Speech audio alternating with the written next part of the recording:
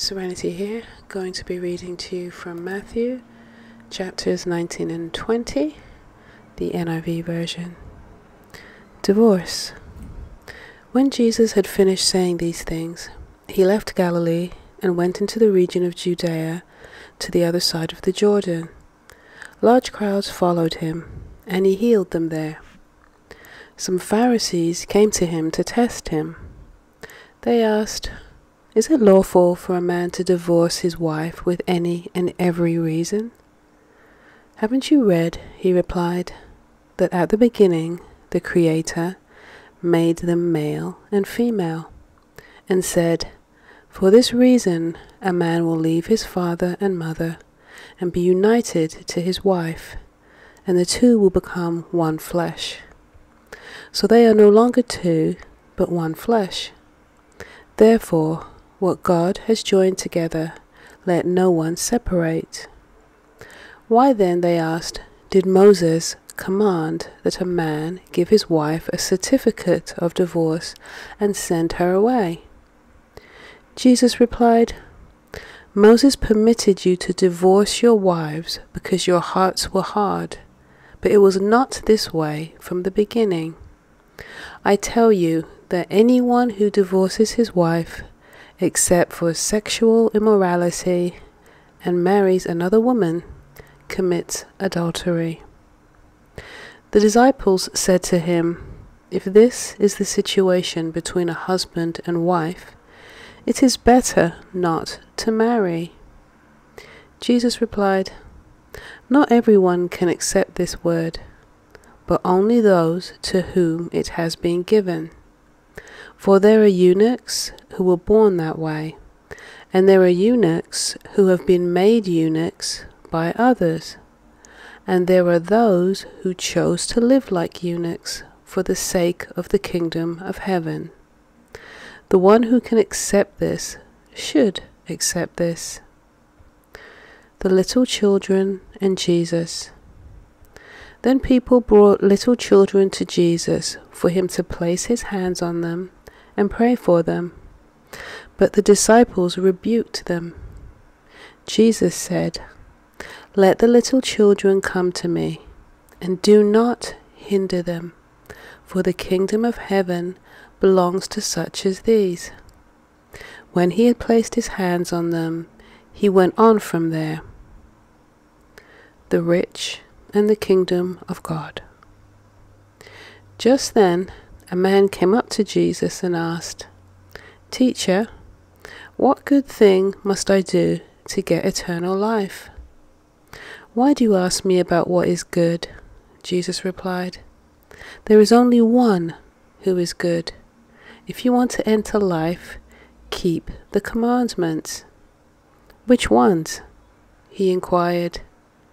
Jesus replied, "You shall not murder, you shall not commit adultery, you shall not steal, you shall not give false testimony, honor your father and mother, and love your neighbor as yourself." "All these I have kept," the young man said.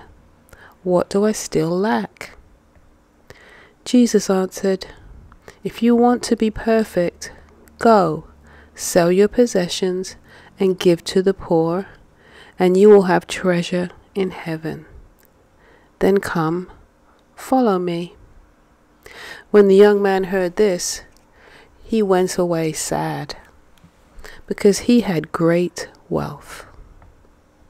Then Jesus said to his disciples, "Truly, I tell you, it is hard for someone who is rich to enter the kingdom of heaven. Again, I tell you, it is easier for a camel to go through the eye of a needle than for someone who is rich to enter the kingdom of God." When the disciples heard this, they were greatly astonished and asked, "Who then can be saved?" Jesus looked at them and said, "With man this is impossible, but with God all things are possible." Peter answered him, "We have left everything to follow you. What then will there be for us?" Jesus said to them, "Truly, I tell you, at the renewal of all things, when the Son of Man sits on his glorious throne, you who have followed me will also sit on 12 thrones, judging the 12 tribes of Israel. And everyone who has left houses or brothers or sisters or father or mother or wife or children or fields for my sake will receive 100 times as much and will inherit eternal life. But many who are first will be last, and many who are last will be first." Matthew 20. The parable of the workers in the vineyard. For the kingdom of heaven is like a landowner who went out early in the morning to hire workers for his vineyard. He agreed to pay them a denarius for the day and sent them into his vineyard. About 9 in the morning, he went out and saw others standing in the marketplace, doing nothing. He told them, "You also go and work in my vineyard, and I will pay you whatever is right." So they went. He went out again about noon and about 3 in the afternoon and did the same thing. About 5 in the afternoon, he went out and found still others standing around. He asked them, "Why have you been standing here all day long, doing nothing?" "Because no one has hired us," they answered. He said to them, "You also go and work in my vineyard." When evening came, the owner of the vineyard said to his foreman, Call the workers and pay them their wages, beginning with the last ones hired and going on to the first." The workers who was hired about 5 in the afternoon came and received a denarius. So when those came who were hired first, they expected to receive more, but each one of them also received a denarius. When they received it, they began to grumble against the landowner. "These who were hired last worked only 1 hour," they said, "and you have made them equal to us who have borne the burden of the work and the heat of the day." But he answered one of them, "I am not being unfair to you, friend.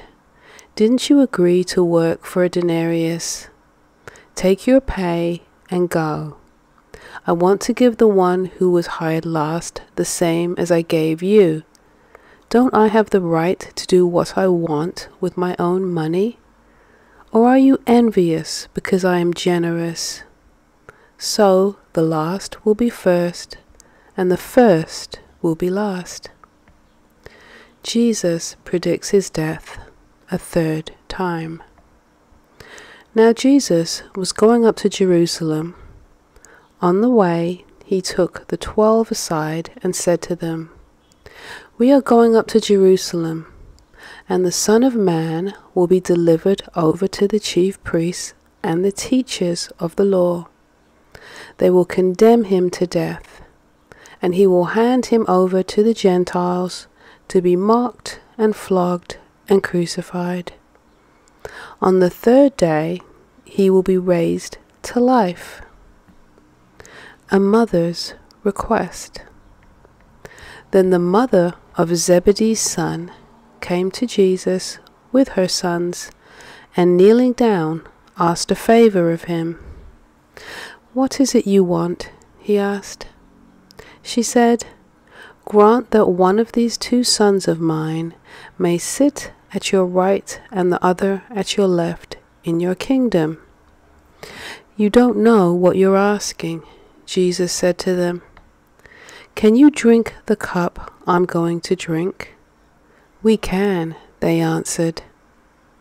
Jesus said to them, "You will indeed drink from my cup, but to sit at my right or left is not for me to grant. These places belong to those for whom they have been prepared by my Father." When the 10 heard about this, they were indignant with the 2 brothers. Jesus called them together and said, "You know that the rulers of the Gentiles lord it over them, and their high officials exercise authority over them. Not so with you. Instead, whoever wants to become great among you must be your servant, and whoever wants to be first must be your slave. Just as the Son of Man did not come to be served, but to serve, and to give his life as a ransom for many." 2 blind men receive sight. As Jesus and his disciples were leaving Jericho, a large crowd followed him. 2 blind men were sitting by the roadside, and when they heard that Jesus was going by, they shouted, "Lord, Son of David, have mercy on us." The crowd rebuked them and told them to be quiet. But they shouted all the louder, "Lord, Son of David, have mercy on us." Jesus stopped and called them. "What do you want me to do for you?" he asked. "Lord," they asked, "we want our sight." Jesus had compassion on them and touched their eyes. Immediately they received their sight and followed him. Thank you so much for listening.